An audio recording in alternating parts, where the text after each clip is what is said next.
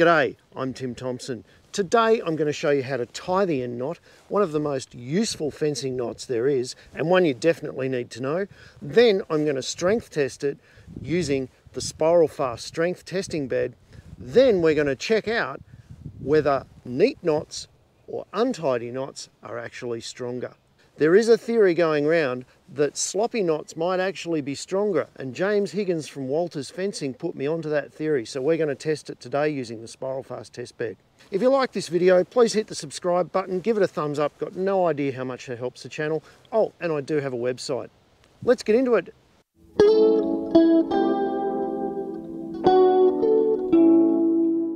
Now we're going to be handling wire in this video, so the first thing we want to do is whack on our speed dealers and stay safe. The next thing I'm going to do is I'm going to pass my wire through a staple that I've already put in the end of the post, locating the knot and stopping it from slipping up and down. We're going to pass this wire around the post so that my line wire is on the side of the post that I want my fence and my offcut is on the opposite side.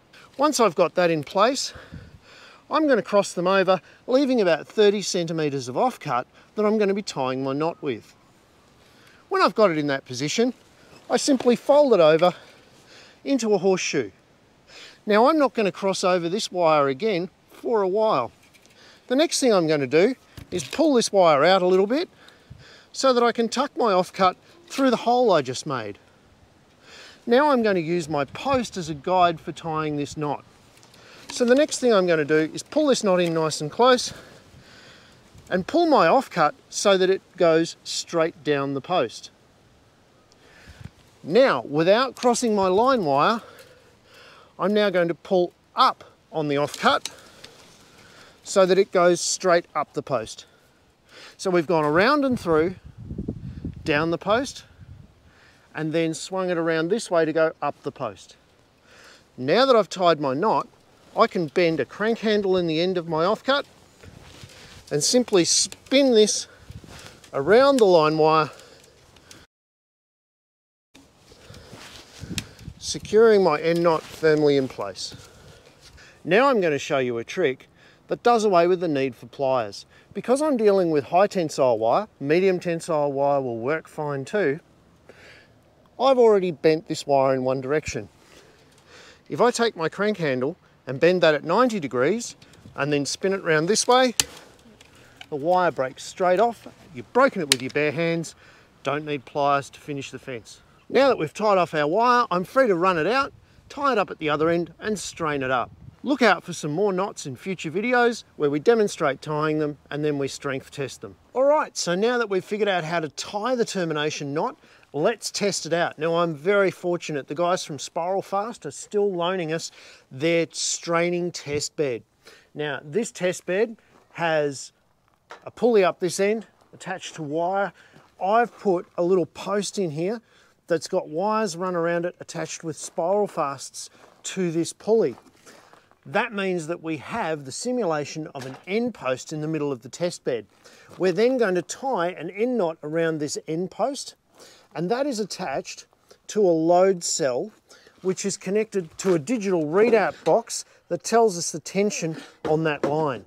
I've then got my mobile phone set up to record the tension on the line when the wire breaks. We want to find out exactly how much load the end knot can take. This will give us that. We also want to find out if a neat end knot is stronger or weaker than a sloppily tied one. Now there is a theory, and James Higgins alerted me to this, so thank you James, that a sloppy knot will actually, because the curve of the wire is less, because the radius bend of the wire is less, that a sloppy knot might actually be stronger than a neat one. So we're going to try that out. I happen to have a sneaking suspicion that a sloppy knot will just stretch a lot, which will be really bad for your fence down the line, but at the end of the day, the knot's going to break at the same strength. Let's find out if that's the case.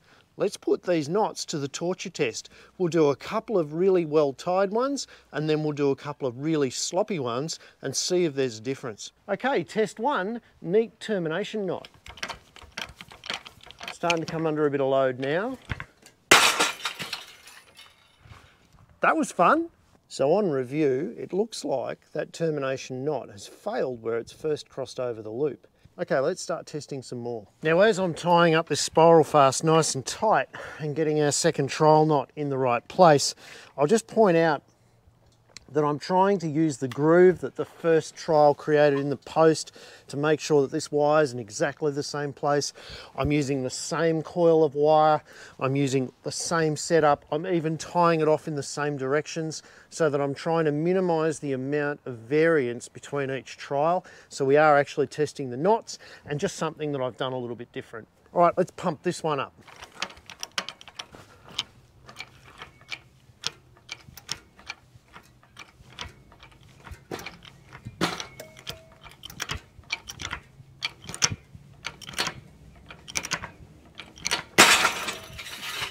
Once again, this looks like it's broken in exactly the same place, right as it crosses over the pigtail of the knot. Okay, tightly tied knot number 3. Here we go.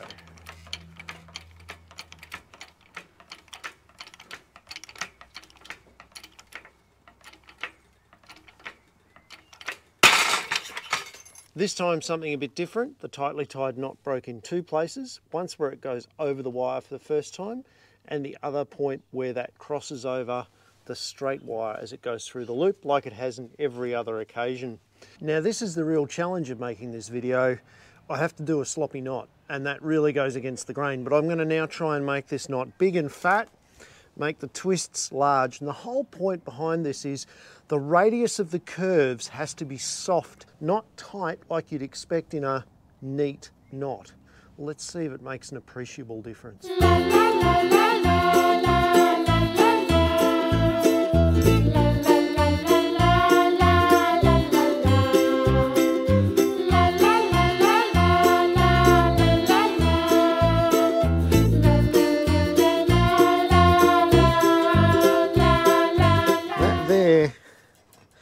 Is one sloppy knot. It's tied the same, it just looks like a 2-year-old tied it. Let's see if it's any stronger. Okay, sloppy knot Mark 1. We've got our safety specs on. I'm expecting, I don't know what I'm expecting. Let's tighten her up and see what happens. Fair bit of take up happening there. So there's a negative for fencing.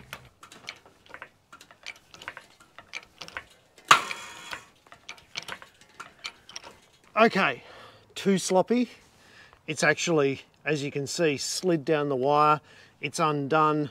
This fence, if it was hit by something, if it was tied that badly, would just lose all tension. All right, so here's our second iteration of the sloppy knot. And you'll see that I've finished off the pigtail a little bit better, but I've still left ample room here. Let's see if it suffers from the same fate, and that is tightening up, and just slipping. It's not actually stronger. What it's actually doing is allowing the wire on the fence to get a lot slacker before it actually takes up any tension, and then I predict it will break at the same pressure anyway.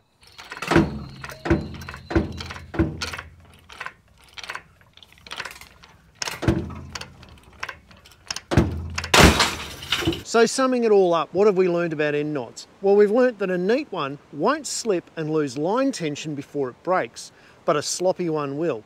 And that's the whole job of the end knot, is to hold your fence firmly in place, and when something impacts against it, not to move and allow the fence to get slack.